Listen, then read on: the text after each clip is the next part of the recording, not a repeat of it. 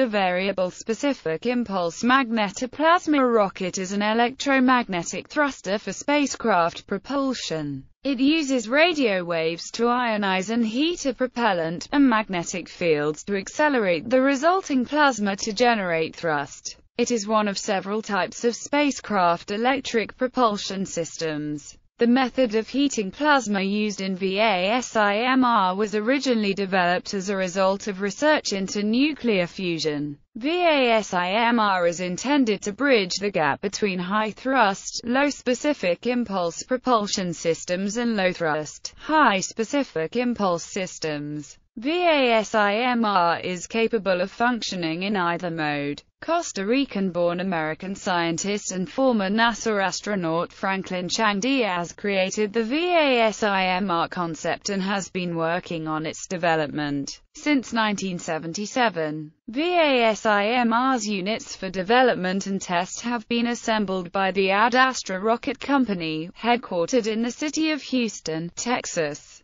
United States. Design and operation. The variable specific impulse magnetoplasma rocket, sometimes referred to as the electrothermal plasma thruster or electrothermal magnetoplasma rocket, uses radio waves to ionize and heat propellant, which generates plasma that is accelerated using magnetic fields to generate thrust. This type of engine is electrodeless and as such belongs to the same electric propulsion family as the electrodeless plasma thruster, the microwave arc jet, or the pulsed inductive thruster class. It can also be seen as an electrodeless version of an arc jet, able to reach higher propellant temperature by limiting the heat flux from the plasma to the structure. Neither type of engine has any electrodes. This is advantageous in that it eliminates problems with electrode erosion that cause rival designs of ion thrusters to have relatively shorter life expectancy. Furthermore, since every part of a VASIMR engine is magnetically shielded and does not come into direct contact with plasma, the potential durability of this engine design is greater than other ion plasma engine designs.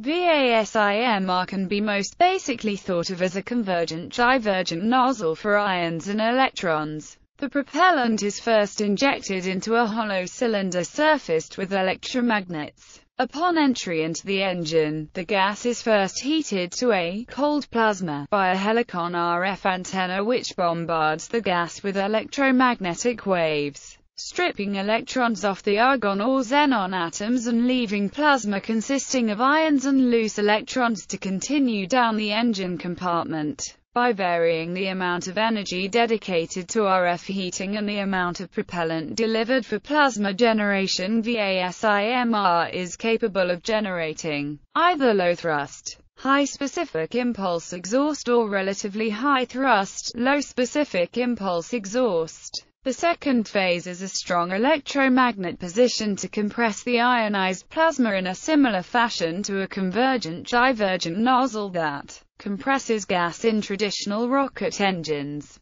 A second coupler, known as the ion cyclotron heating section, emits electromagnetic waves in resonance with the orbits of ions and electrons as they travel through the engine. Resonance of the waves and plasma is achieved through a reduction of the magnetic field in this portion of the engine, which slows down the orbital motion of the plasma particles. This section further heats the plasma to temperatures upwards of 1 million Kelvin, about 173 times the temperature of the Sun's surface. Motion of ions and electrons through the engine can be approximated by lines parallel to the engine walls. However, the particles actually orbit those lines at the same time that they are traveling linearly through the engine. The final, diverging section of the engine contains a steadily expanding magnetic field which forces the ions and electrons into steadily lengthening spiral orbits in order to eject from the engine parallel and opposite to the direction of motion at speeds of up to 50,000 meters per second, propelling the rocket forward through space.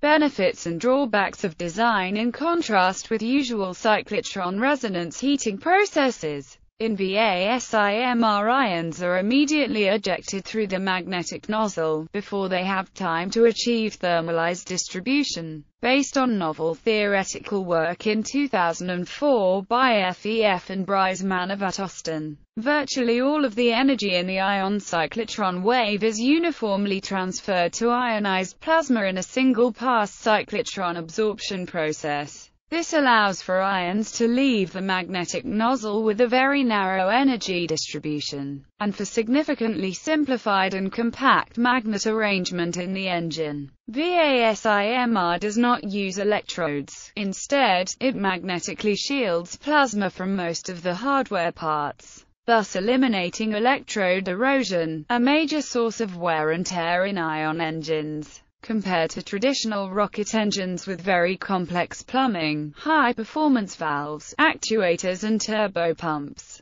VASIMR eliminates practically all moving parts from its design, maximizing its long-term durability. However, some new problems emerge, like interaction with strong magnetic fields and thermal management. The relatively large power at which VASIMR operates generates a lot of waste heat, which needs to be channeled away without creating thermal overload and undue thermal stress on materials used. Powerful superconducting electromagnets, employed to contain hot plasma, generate Tesla-range magnetic fields. They can present problems with other onboard devices and also can produce unwanted torque by interacting with the magnetosphere. To counter this latter effect, the VF200 will consist of two 100 kW thruster units packaged together, with the magnetic field of each thruster oriented in opposite directions in order to make a zero-torque magnetic quadrupole. Research and development.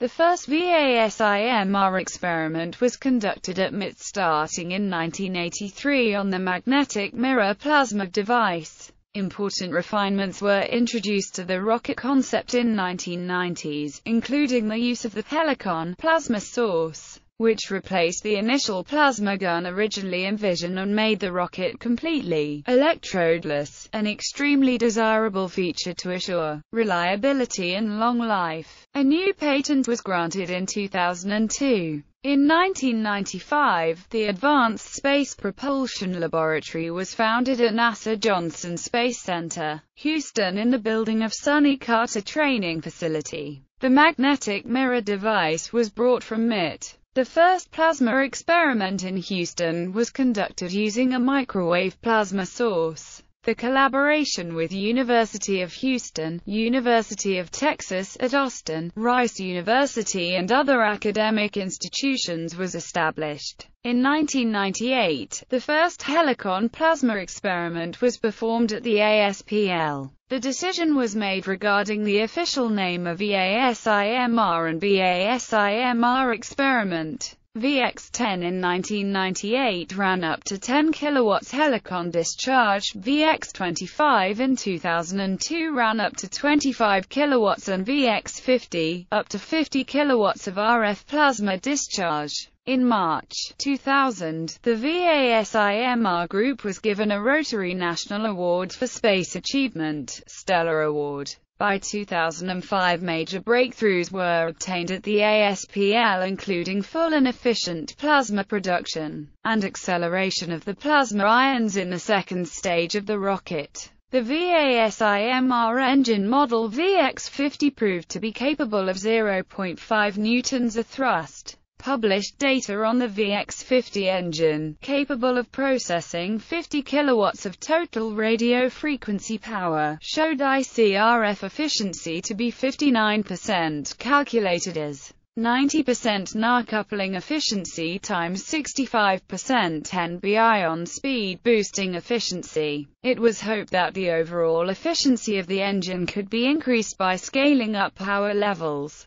Ad Astra Rocket Company was incorporated in Delaware on January 14, 2005. On June 23, 2005, Ad Astra and NASA signed the first Space Act agreement to privatize the VASIMR technology. On July 8, 2005, Franklin Chang Diaz retired from NASA after 25 years of service. Ad Astra's board of directors was formed and Dr. Diaz took the helm as chairman and CEO on July 15, 2005. In July 2006, AARC opened the Costa Rica subsidiary in the city of Liberia at the campus of Earth University. In December 2006, AARC Costa Rica performed first plasma experiment on the VXCR device utilizing helicon ionization of argon. The 100 kilowatt VASIMR experiment was successfully running by 2007 and demonstrated efficient plasma production with an ionization cost below 100 eV. VX100 plasma output was tripled over the prior record of the VX50. In the same year, the AARC moved out from the NASA facility to its own building in Webster, TX. Model VX100 was expected to have the NB ion speed boosting efficiency of 80%.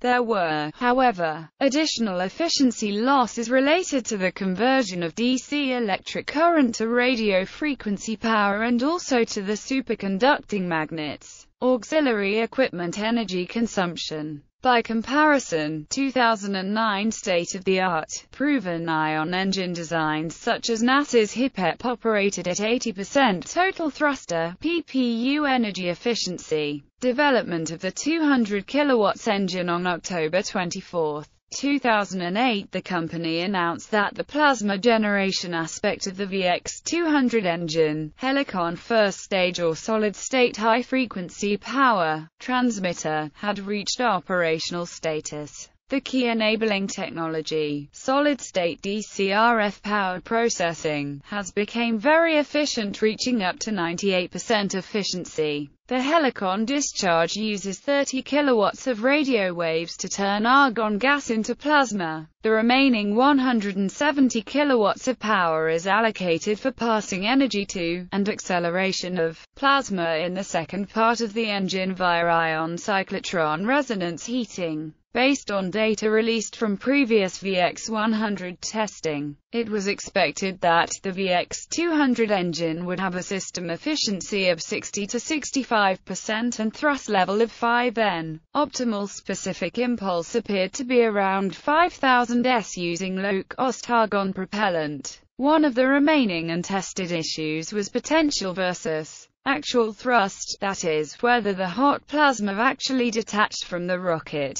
Another issue is waste heat management. About 60% of input energy ends up as useful kinetic energy. A large portion of the remaining 40% will be secondary ionizations caused from plasma crossing magnetic field lines and exhaust divergence. A significant portion of that 40% would end up as waste heat. Managing and rejecting that waste heat is critical to allowing for continuous operation of the VASIMR engine. Between April and September 2009, tests were performed on the VX200 prototype with fully integrated 2 Tesla superconducting magnets. They successfully expanded the power range of the VASIMR up to its full operational capability of 200 kilowatts. During November 2010, long-duration, full-power firing tests were performed with the VX200 engine reaching the steady-state operation for 25 seconds, thus validating basic design characteristics. Results presented to NASA and academia in January 2011 have confirmed that the design point for optimal efficiency on the VX200 is 50 km per second exhaust velocity,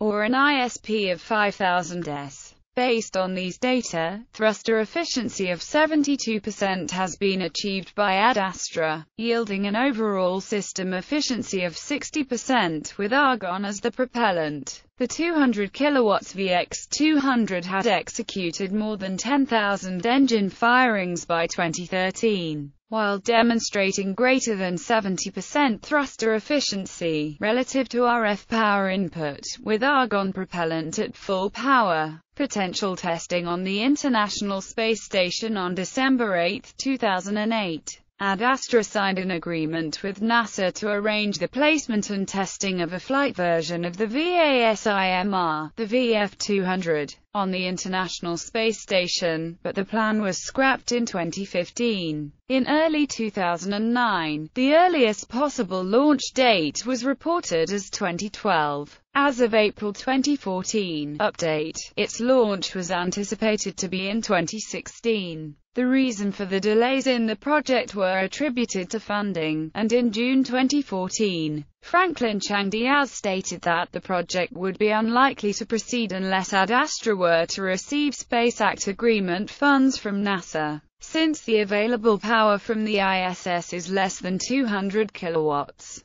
The ISS VASIMR will include a trickle-charged battery system allowing for 15 min pulses of thrust. Testing of the engine on the ISS is valuable because it orbits at a relatively low altitude and experiences fairly high levels of atmospheric drag, making periodic boosts of altitude necessary. Currently, altitude reboosting by chemical rockets fulfills this requirement. The VASIMR test on the ISS may lead to a capability of maintaining the ISS, or a similar space station, in a stable orbit at 1/20th of the approximately $210 million per year present estimated cost. Ad Astra held a formal PDR for the VF-200 with NASA on 26 June 2013. The plans were later scrapped in March 2015. VF-200. The VF-200 flight-rated thruster consists of two 100 kW VASIMR units with opposite magnetic dipoles so that no net rotational torque is